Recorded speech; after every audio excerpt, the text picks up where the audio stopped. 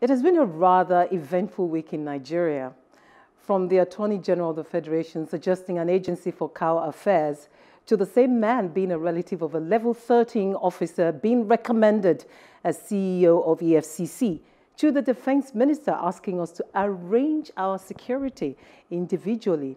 It's been a celebration of mediocrity all the way. But for the cherry news of Ngozi Okonjo-Iweala becoming the head of the World Trade Organization. And now, here is my Be Like Ngozi Okonjo-Iweala challenge. How do I look? Recently, 5 northern governors visited Governor Makinde of Oyo State regarding the Shasha market crisis. The visit has been analyzed from different perspectives. I look at the breach of protocols during that visit and its implication in what I title the 5 governors and the breach of protocols. Now, being a chief executive of a state is different from being an executive director of a conglomerate.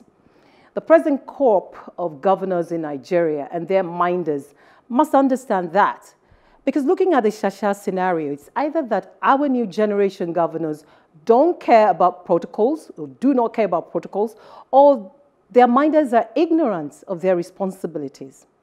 Now, let's relive the breaches of protocols. First, after the unfortunate incident, Governor Makinde should have summoned the Seriki Shasha, who is supposedly under the jurisdiction of the Baale of Shaha.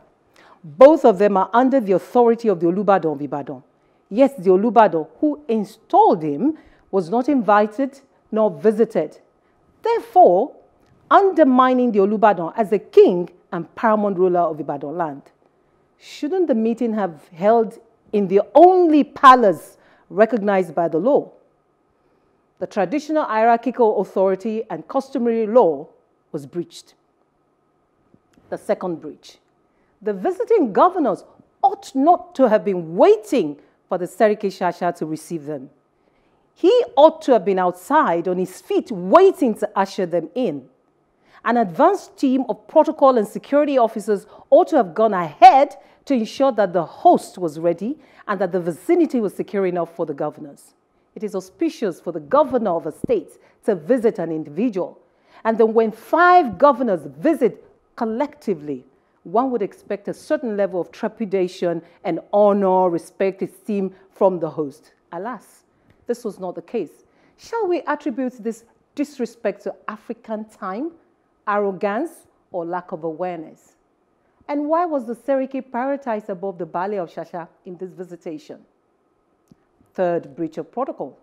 The governors stood up as the Seriki Shasha entered. Intriguing. How come a subject, a community leader, commanded such authority from a combination of 5 excellencies, executive governors of the Federal Republic? He is subject to the local government, which is under the management of the state government. What's infradignitete? Do they understand the symbolism of what they did? They deferred to him. Moving on.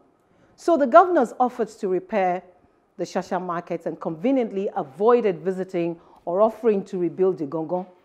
But I digress. In the hierarchy of the administration of a governor's office, the chief of staff and his deputy oversee the welfare, the public persona, and the perception management of the governor.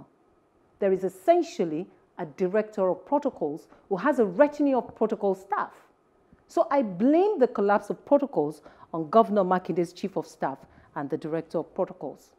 There was certainly no political intelligence in the handling of that visit, and so the 5 governors were ridiculed. You see, governance is degenerating to an all-time low in Nigeria. The management of protocols is a technical space that demands thoroughly knowledgeable personnel with key skills and relevant competencies. It is not a place to dump political appointees or reward party loyalists.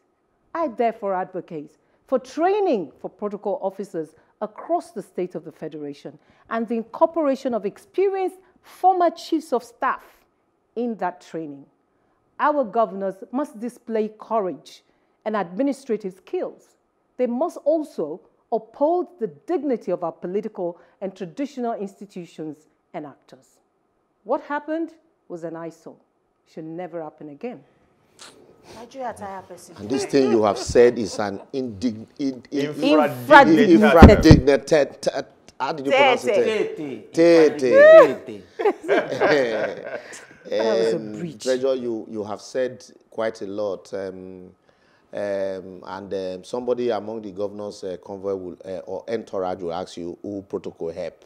That they had to visit the scene of crime or the scene of the event, and that if they had to visit all the traditional rulers, you know.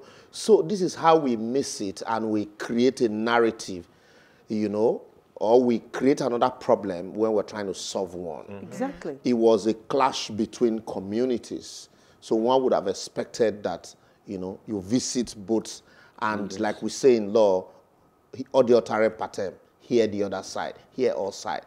But when you now go visit the Seriki, and then you leave the Baale, and plan to visit him differently, you are creating, you know, another problem. Another thing I see is, I mean, it's between, just like you said, two communities. You have the Yoruba community, you have the Hausa community. If you are supposed to see the head of this community and the head of that community, you not go see this one, you carry go see this one. It makes this person look less important. It makes whatever grievance they have less important. It means this person can do anything and get away with whatever it is that they did. Which is why, like she was saying, he entered and everybody stood up. Imagine. He wasn't even there waiting to receive them. He wasn't even there. He got there. You know, so, and that's Shouldn't why... it have been a town hall meeting where everybody's waiting for the government? No, you can choose to see them privately, and then you now call for a town hall meeting after hearing them individually. Okay. But the 5 excellencies stood up.